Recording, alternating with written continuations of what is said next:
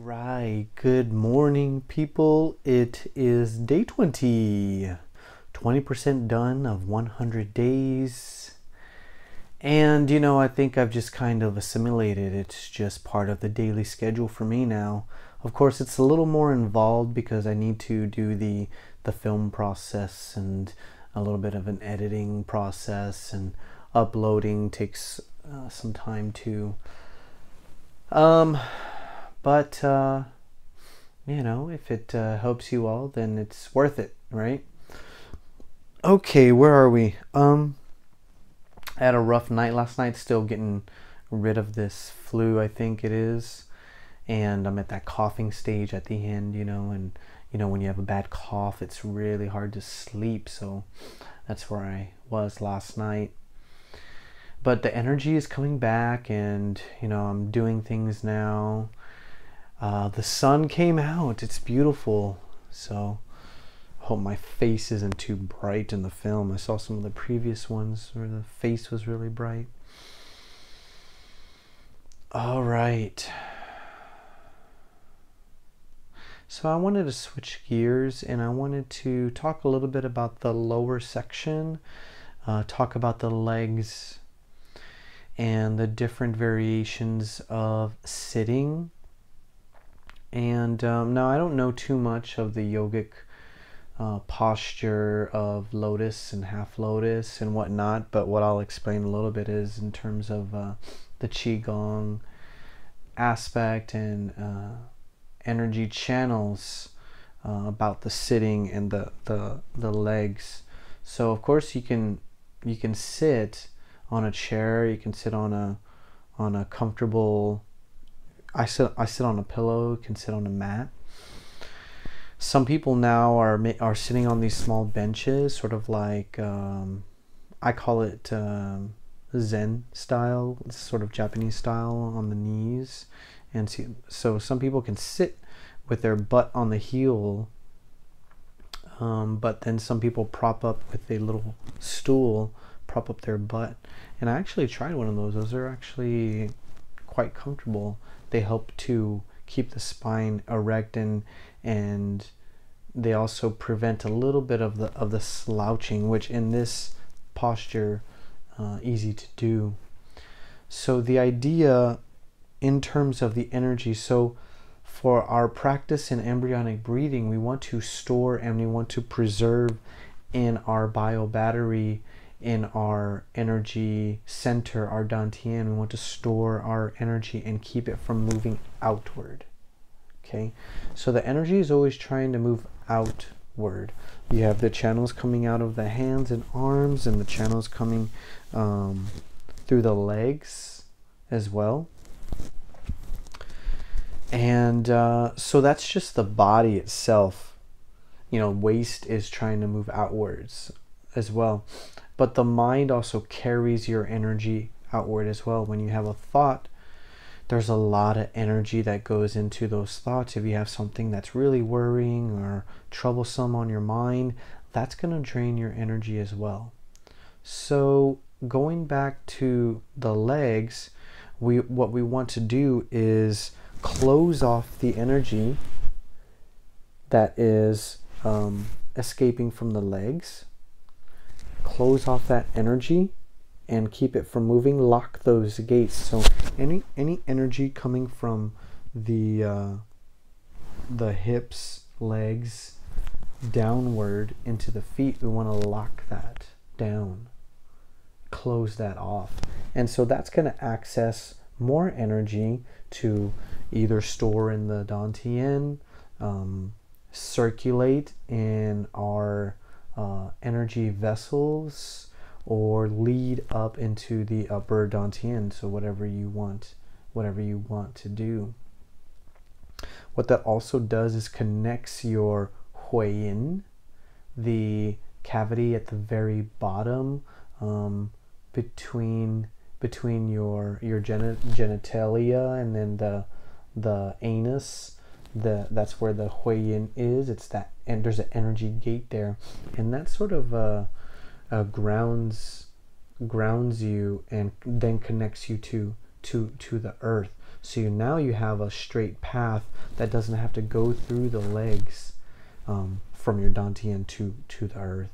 So also something to think about.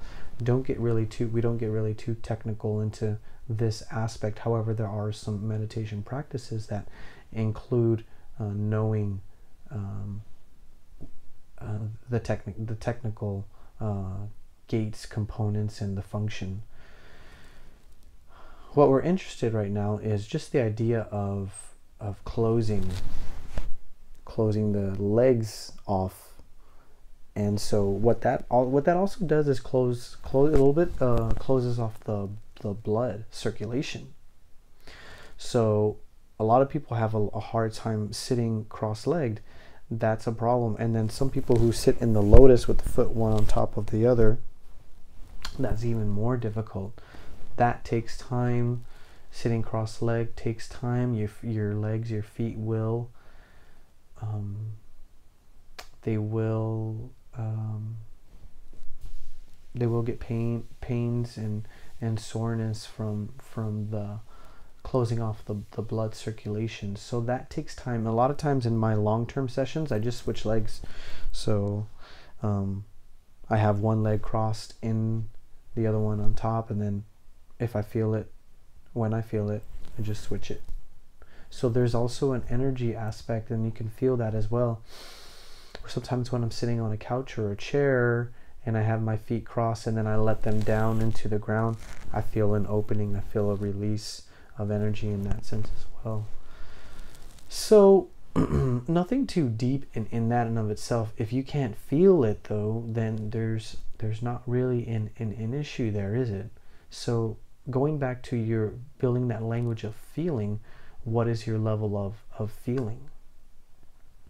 And eventually over time, that's what is built, that language of feeling for yourself. All right, so if you have not, let's go in and establish nice deep breathing pace, establish the posture.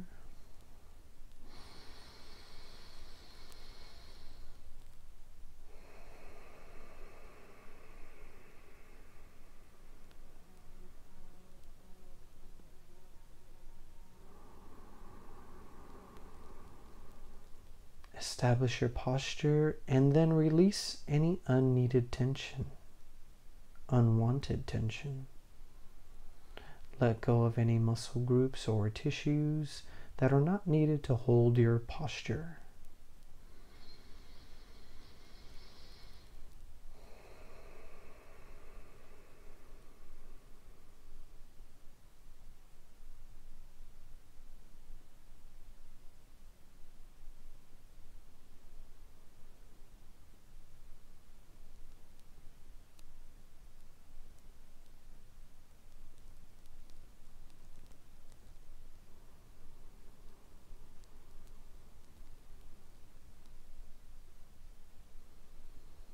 Try to keep your mind centered, keep it down in the dantian, connected with the breath.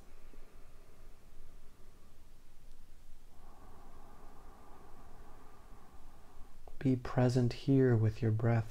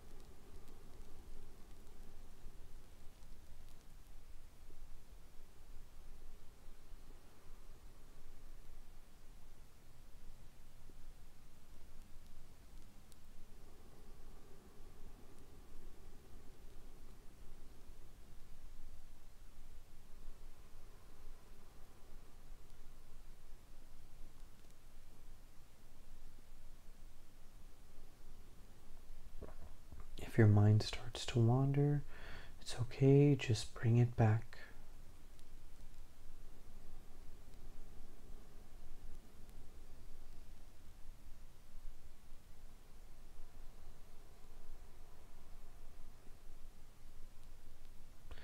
Build that reverence, build that appreciation, that gratitude for your breath.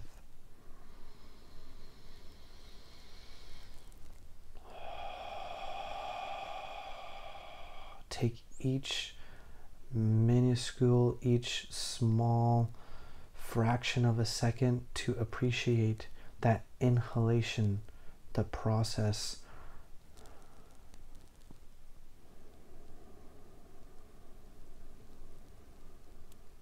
As your lungs fill, feel your body filling, feel your abdomen filling, your chest and lungs, and feel your cells become oxygenated.